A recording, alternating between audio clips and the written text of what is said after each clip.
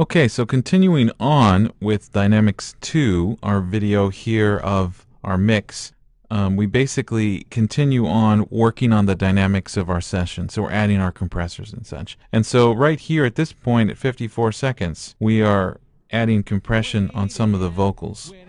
Now you'll notice that I'm using different plugins, different compressors on these vocals. I could just continue on with the same compressor over and over again, but the reason why I'm using different compressors is to help differentiate those voices. Okay, now this voice right here is actually run through a guitar amp, which is why it already sounds compressed and distorted. But I'm going to compress it a little bit more, get a little bit more control, and give some more character to it. But as we go along, you'll see that I then work on the background vocals, and see there's the Renaissance compressor, and then on the next one I add another Renaissance compressor, and then I add BF76, and then this time I actually use the compressor limiter Dynamic 3. And so what this does is it really helps to give a different character, especially since all the vocals are the same person over and over again. And so we really have the challenge of trying to make all those sound a little different than each other. So we're going to use different compressors and different EQs to help us accomplish that.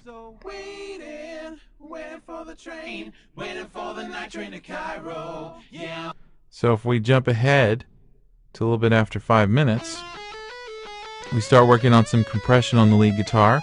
And of course this is already well compressed by the guitar amp, but we're just giving a little bit more control so that it kind of stands out a little bit more, doesn't get lost in the mix or anything like that.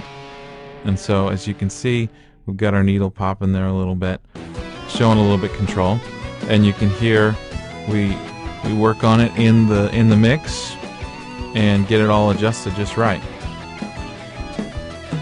Okay, and then finally we start working on the acoustic guitar.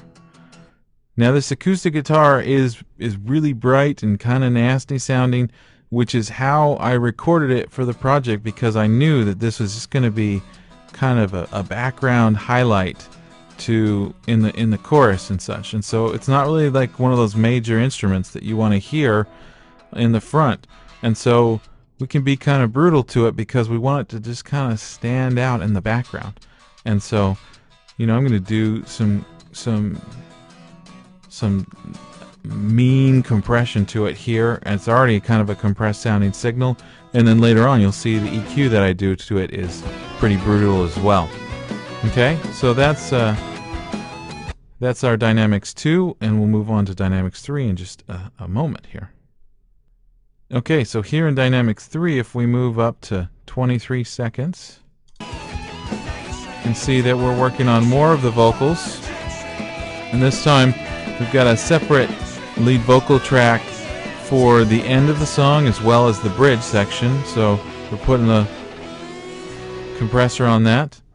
And then we also have another background vocal track, which is not kind of the chorus in the chorus, it's a harmony during verses and such. Okay, and so we're putting a different compressor on that. And notice how, you know, we're making sure to use different compressors from each other, continuing on what we did before. Okay, if we jump ahead to 2 minutes, see that next we work on the strings. Okay, and this time instead of using a compressor, we're using a limiter, because on these strings we don't really want to get that kind of compression, kind of jumping up and down sort of thing. We just want to control the levels of these strings so they're not as dynamic, because strings are originally, you know, going to be dynamic, going to be loud and soft, and so we just want these to be steady, especially these low strings.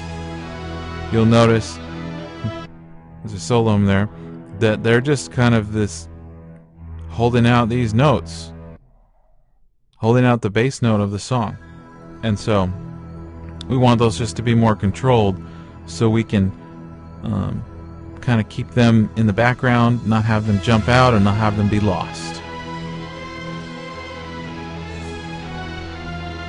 Okay, and then finally in this Dynamics 3 video, we go and work on the bass intro.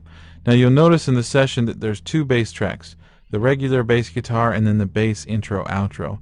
And that's because the intro, we don't quite want the same bass sound as we have during the majority of the song. Our bass, we want it to be not really as bright, and we want it to be not as sharp and transient.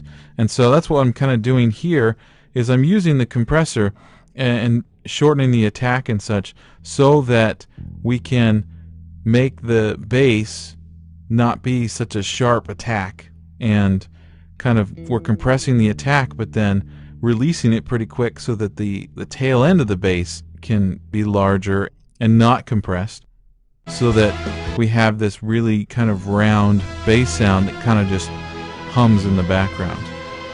So we want to feel the bass, but we don't want to hear it hitting. And we can still hear it hitting a little bit, as you can hear there, but it's not as sharp. It's more of a whoom, whoom sort of sound. So that's what we do in this video. So please give those videos a listen to and hear all the changes in detail without me talking over it, and we'll move on to equalization in just a moment.